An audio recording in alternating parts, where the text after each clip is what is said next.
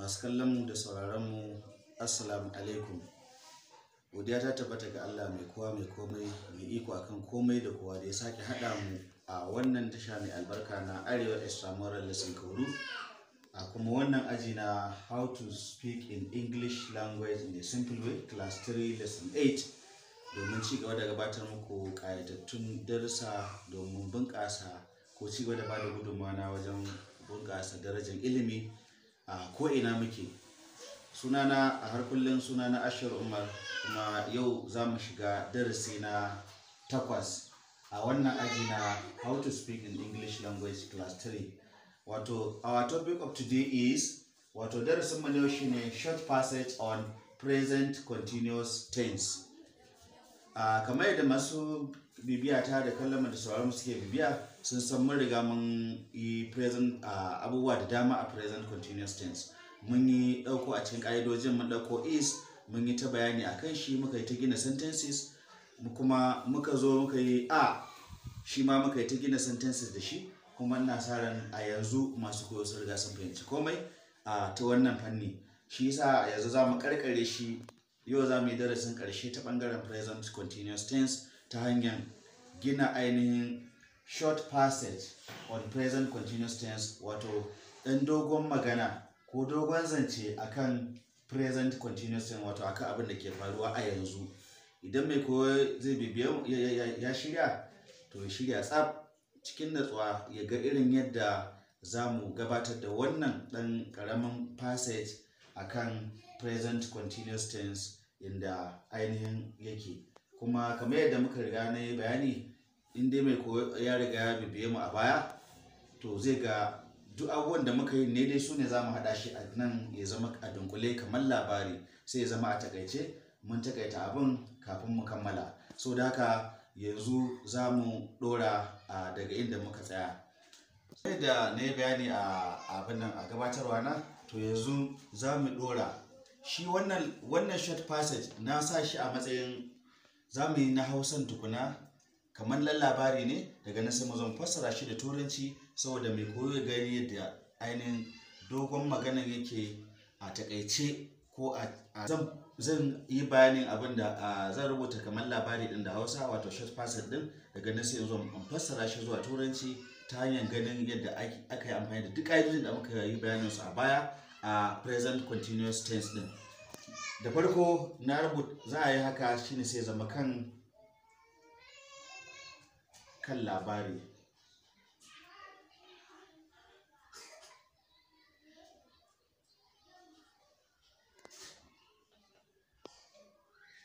Shine mun mishi take da ɗawainiyan gida.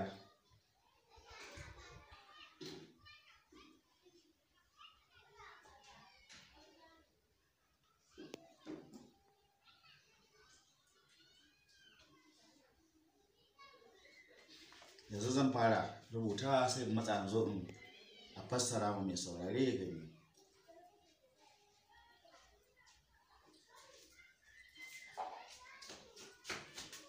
A yanzu ina wanke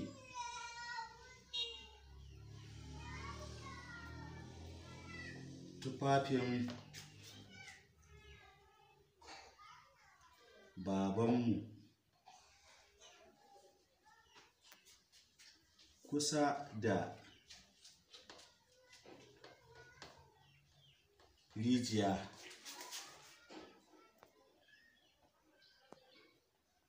a cikin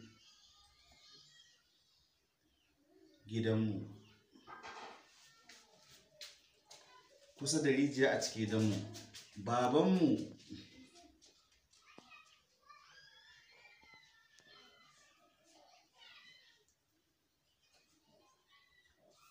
Babanmu mai gyaran babur ne.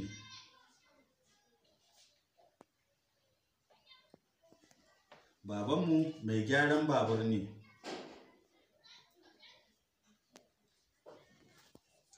Yana gyara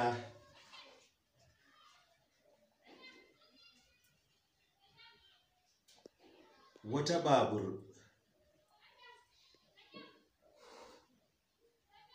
a ƙofar gidanmu.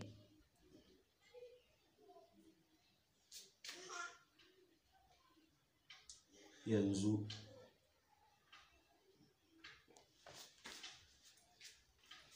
yana gyara wata babur a ƙofar gidanmu yanzu.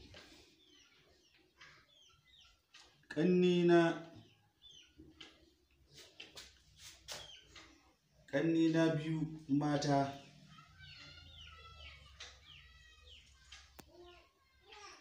na girkin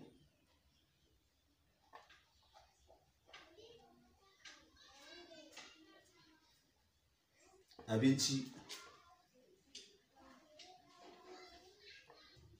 a cikin ɗakin girkin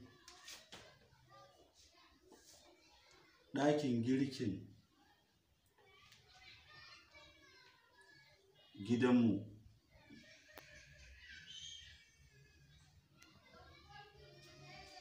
A cikin ɗakin ƙannena guda biyu na girkin abinci a cikin ɗakin girkin gidanmu. Mamanmu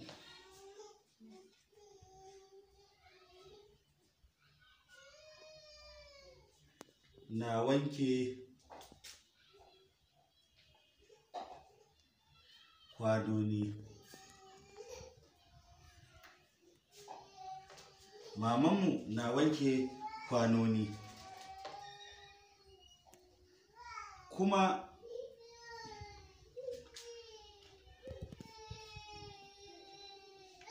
ƙannina maza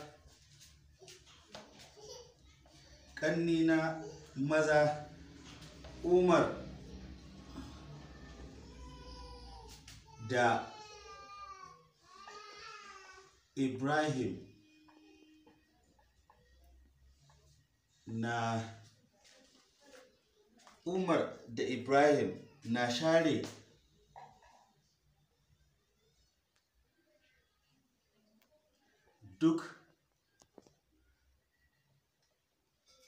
na share duk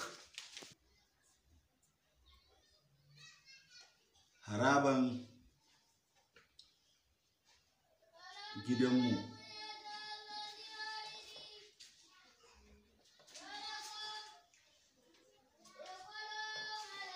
A yanzu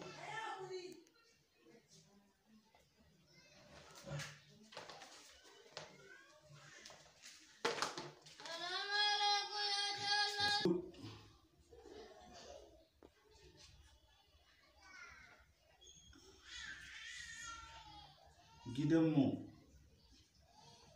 na zamantowa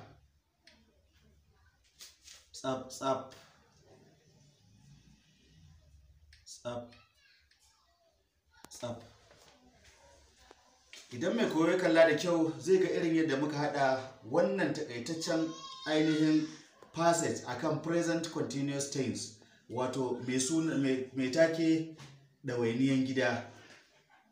Misali ga yadda abin yake: a yanzu ina wanke tufafin babanmu kusa da rijiya a cikin gidanmu.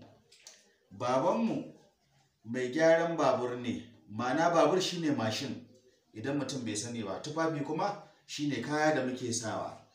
Babanmu mai gyaran babur ne, yana gyara wata babur a ƙofar gidanmu yanzu. Ƙannina biyu mata na girkin abinci a cikin ɗakin girkin gidanmu. Mamanmu na wanke kwanoni. Kuma ƙannina maza Umar da Ibrahim na share duk haraban gidanmu. A yanzu gidanmu na zamantowa tsaf.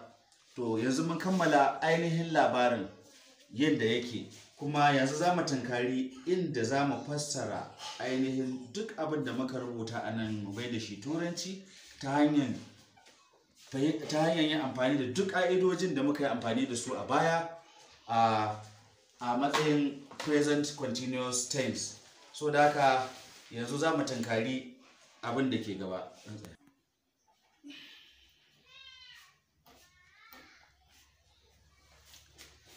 kamar yadda mai koyo gani, to yanzu zamu fara fassara abinda wannan ɗan takaitaccen passage yake nufi da turanci. Kan labari shine ake kira title. Ga sunan labari din ko sunan ainihin kan labari din shine home responsibility. Home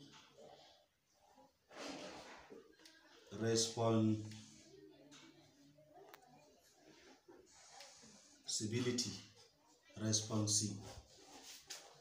Home responsibility.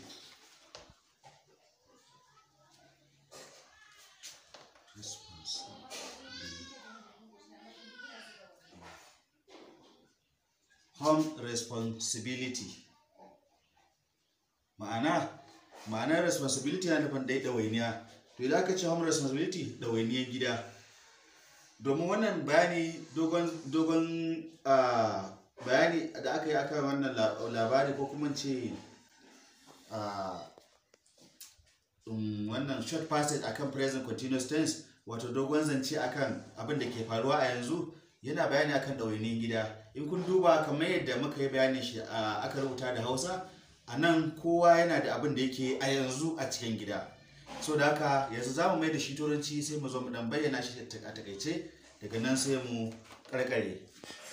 Na farko dai aka ce a yanzu ina wanke tufafin. I am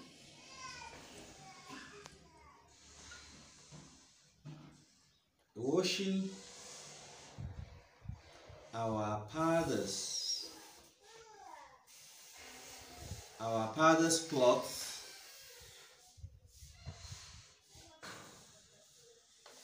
near to a well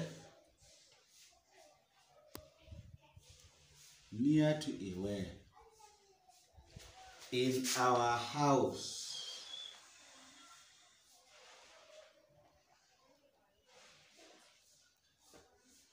I am washing our father's clothes near to a well in our house. Babanmu mai gyaran babur ne. Babur na ce shine mashin, idan mutum bai koyo bai sani ba. Our father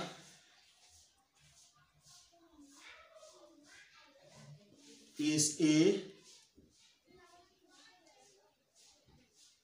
motorcycle mechanic.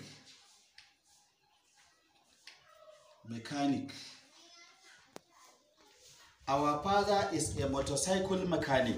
Babanmu mai gyaran babur ne, wato babanmu mai gyaran mashin ne.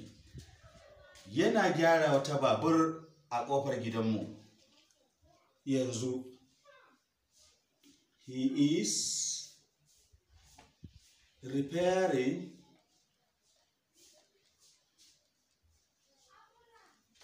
a motorcycle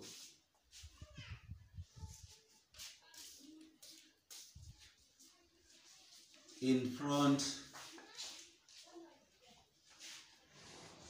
of our house now.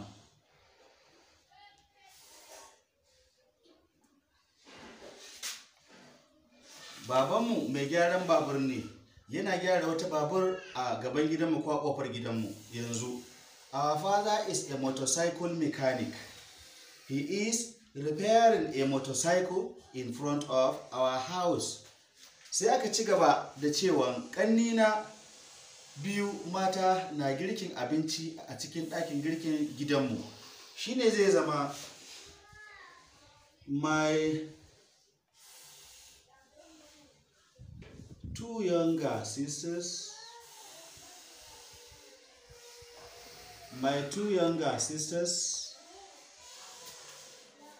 are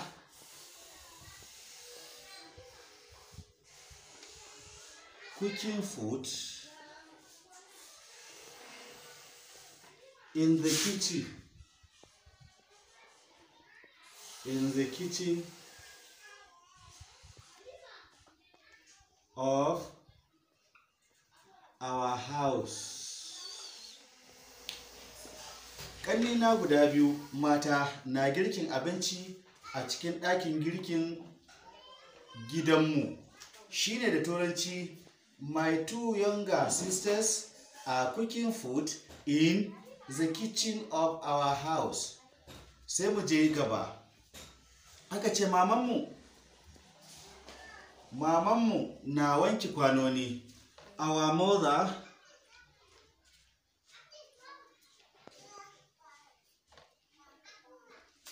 mother is washing plates.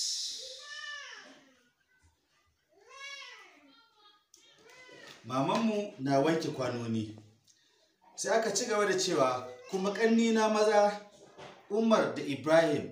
Kun ga nan kuma an yi amfani da suna shi ma nan ma maza an yi amfani da suna. To akwai da ake amfani da pronouns da kuma sunan duka gaba ɗaya kamar yadda muka yi wannan karantarwar a baya a ƙarƙashin wannan present continuous tense. Sai aka ce ƙannina maza Umar da Ibrahim na share duk haraban gidanmu yanzu. Na share duk haraban gidanmu. Shi ne zai zama my younger brothers. My younger brothers are sweeping all our house compound.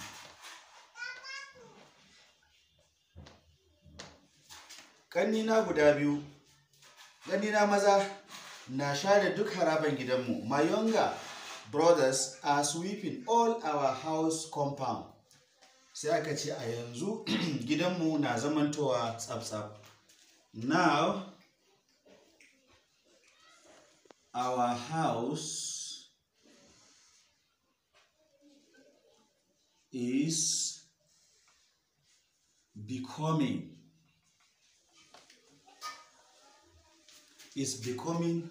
clean and tidy. Now our house is becoming clean and tidy. A yanzu gidanmu na zamantowa tsaf-tsaf. Gani kuma masu bibiyata suke kallo, ainihin yanzu mun hada wannan da takaitaccen ko in ce dogon zance akan present continuous tense. A hada shi kamar labari kuma mun yi da Hausa mu zo muka fassara. Shine yanzu zamu dan bi a takaice domin a ga yadda abin yake. A farko dai gashi aka sa short passage on present continuous tense. Takaitaccen labari ko dogon zance akan ainihin abin da ke faruwa a yanzu. Sai muka sa kamar labarin take ko abin da ke faruwa ɗin yanzu take shine ainihin ɗawainiyan gida. Aka ce a yanzu ina wanke tufafin babanmu kusa da rijiya a cikin gidanmu. Babanmu mai gyaran babur ne, yana gyara wata babur a ƙofar gidanmu yanzu. Ƙannina biyu mata na girkin abinci a cikin ɗakin girkin gidanmu. Mamanmu na wanke kwanoni. Kuma ƙannina maza Umar da Ibrahim na share duk haraban gidanmu. A yanzu gidanmu na zamantowa tsaf-tsaf. Sai muka zo muka yi fassara kamar haka. Title wato kan ainihin labari ko kan zancen da ake yi yanzu shine home responsibility. Home responsibility a nan idan ka duba labarin ko bayanin da kyau, dogon zancen nan da kyau, zaka ga a gida ne kowa yana da abin da zai yi, kowa yana da aikin da yake yi. So da haka ni kaina da nake ba da labari a yanzu ina da abin da ina yi a yanzu, kuma babanmu ga sana'an shi, bayan ga sana'an shi shin ga abin da yake yi a yanzu, ga aikin da mamanmu ke yi da dai sauransu, kowa dai yana da abin da yake yi. So da haka yanzu za mu ji fassaran da turanci kai tsaye. Home responsibility shine title ɗin zancen.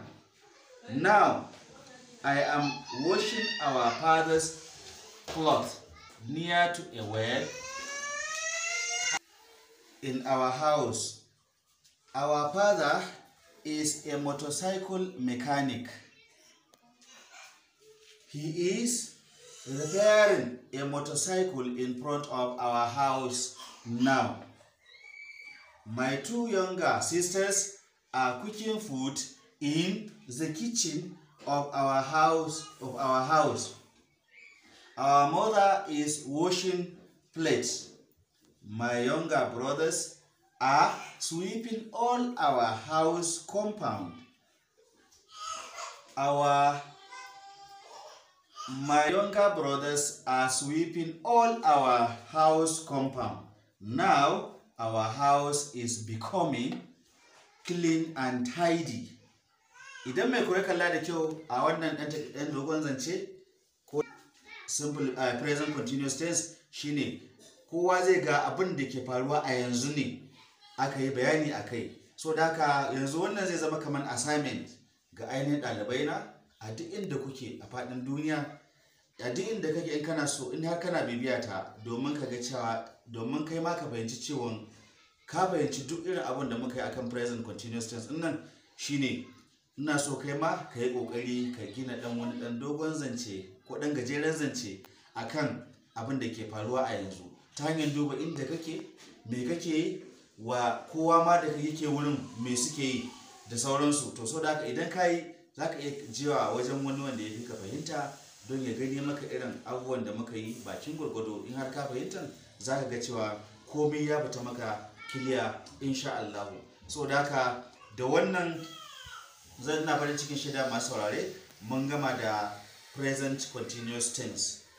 In Allah ya sa da ina mai farin cikin shaida masu saurare yanzu ne ma aka fara, domin insha Allah nan gaba kaɗan shi kuma za mu fara fitar da darasi akan past continuous tense. Shi ma insha Allah mai koyo ya ga shin yaya ake tsara turanci, ko ya ake mena ma past continuous tukuna, kuma wasu ƙa'idoji ake amfani da su a ƙarƙashin wannan tsari na past continuous tense. Tunda yanzu dai kam in Allah ya so yadda mun gama da present continuous tense. Sai fatan Allah ya ƙara yi mana jagora wurin aiwatar da wannan darussa masu albarka cikin sauƙi. Ku kuma masu bibiyan mu, Allah ya ƙara buɗe muku ƙwaƙwalwanku ku dinga fahimtar karatun da muke karantar da ku cikin sauƙi a duk inda muke. Da fatan Allah ya ɗaukaka darajar ilimi a duk inda muke, domin al'amura ya tafi inda ya kamata, kowa da kowa ya dinga fahimtar abubuwan da ya kamata ya samu a ɓangaren ilimin zamani da na addini bakin gwargwado. Allah ya mana jagora. Da fatan Allah ya haɗa mu a darasi na gaba. Idan mai sauraro shi baƙo ne a wannan, koyo ka fara ganin wannan darasi, to alal hakika mai abubuwa da dama da suka shafi wannan present continuous tense masu amfani sosai ga ainihin mai koyo. Inda har yana so ka gina magana turanci, akwai abubuwa da dama da aka rubuta su domin mai koyo ya iya su, ya haddace su don ya iya gina magana turancin shi cikin sauki ba tare da wani ainihin matsala ba. Kuma ga har mun zo ta inda za ka iya gina takaitacca ko kuma ɗan dogon zance akan present continuous tense ta hanyar amfani da ƙa'idojin da muka amfani da su kamar yadda aka gaggani a ciki. Kuma ga sunan duk sabubbullo, su a ɗin ne, su is ɗin ne, da kuma pronouns ɗin ne, da kuma nouns ɗin ne da muka yi amfani da su wurin giggina ainihin maganganu, wato sentences da muka yi a baya, duka sunan su fito a ciki. Saboda haka a nan zan matsaya. Idan kai bako ne ka danna mana alamar subscribe da alamar ƙararrawa domin ci gaba da ganin ƙayatattun darussanmu da suke gudana a wannan tasha mai albarka na Arewa Extramural Lesson Kauru. Allah ya mana jagora. Na gode, sai mun haɗu a darasi na gaba insha Allah.